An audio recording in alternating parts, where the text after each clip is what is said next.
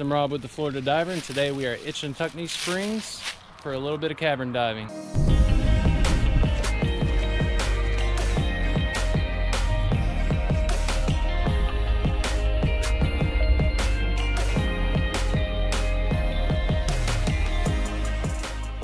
Okay, first things first. There is a long walk to get to the Blue Hole, aka Jug Hole. It's a spring vent located in Ichetucknee Springs, which is just out of High Springs, Florida. Having a wagon to pull your gear is a must, but the trail remains difficult. There are tons of unavoidable tree roots throughout the walk. The wheels of my wagon were bent badly, and I was lucky just to have made it to the car after the dive. For nearly 30 minutes of walking, we reached the spring vent, and it looks awesome. We start our dive descending straight down the Blue Hole vent into the first room of the cavern. Depths average 35 to 40 feet. Next, we will squeeze our way into the main cavern with a strong flow that increases velocity as it's forced through the restriction. After exploring, we will stop at the cave entrance, our skills and equipment preventing us from going any further. Lastly, we turn the dive and let the current help us exit the same way we entered, completing a safety stop in a small corner to stay out of the high flow.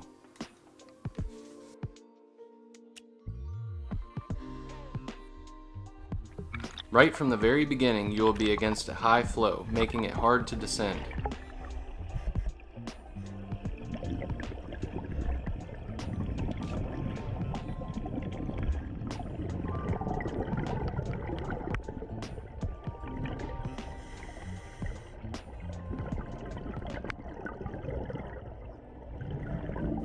We do our best to stay away from the walls of the vent. They contain red clay, which gives it a very unique look, but can be damaged by people grabbing onto them. This is the first room to explore, and wow, those sun rays are beautiful.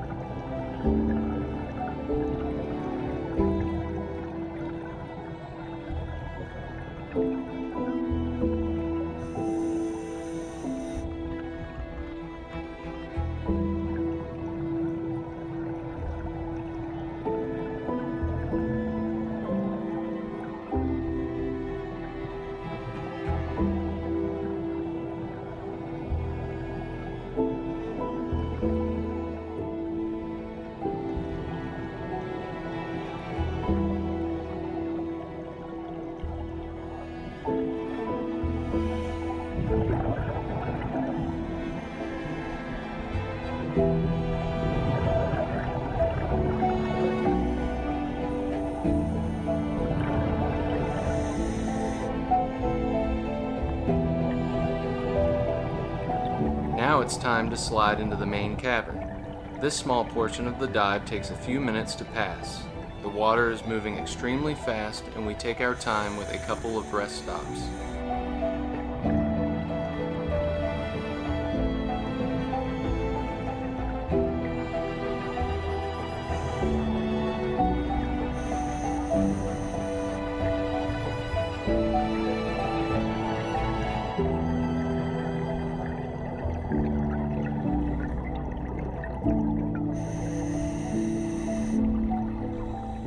Once you're on the other side, the current is much easier to tolerate and adds only a slight challenge to the dive. The water swirled around the room in unpredictable ways. I wasn't ever sure which way it was going to nudge me.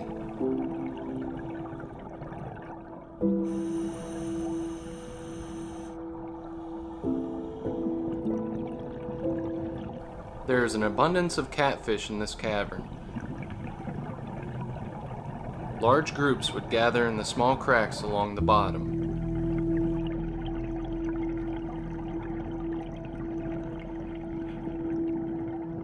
The floor of the cavern is covered in sand, small rocks, and shells. It can briefly be stirred up, but quickly settles back to the bottom. The fast-moving water prevents silt and small sediments from building up on the rock. Near the back wall, you may see a sign reflecting in the distance. This informs divers to stop unless they have cave training. Not far beyond this sign, there will be no more natural light coming in from the surface. With only a flashlight and no reference to the exit, walls and passages may start to look the same, leaving a diver to feel lost or disoriented. Something I like to do when I encounter this sign is to turn off my lights and admire the natural light glowing in the distance. I would recommend keeping one light on and pointing it away from you, just for some added safety. It would be a bummer if your lights didn't turn back on. Beware of the monsters that lurk in the dark. Isn't she great? We exit the restriction carefully, using some logs to help slow us down. It feels like you're inside of a garden hose and the water is pushing you out.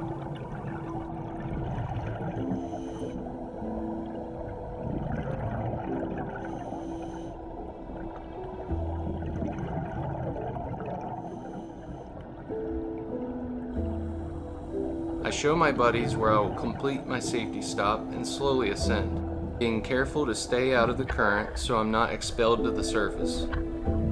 When leaving the vent, be prepared to control your ascent. Monica dumped all the air in her BCD and still uses her hands to slow down. One last shot of this beautiful view, and I exit too.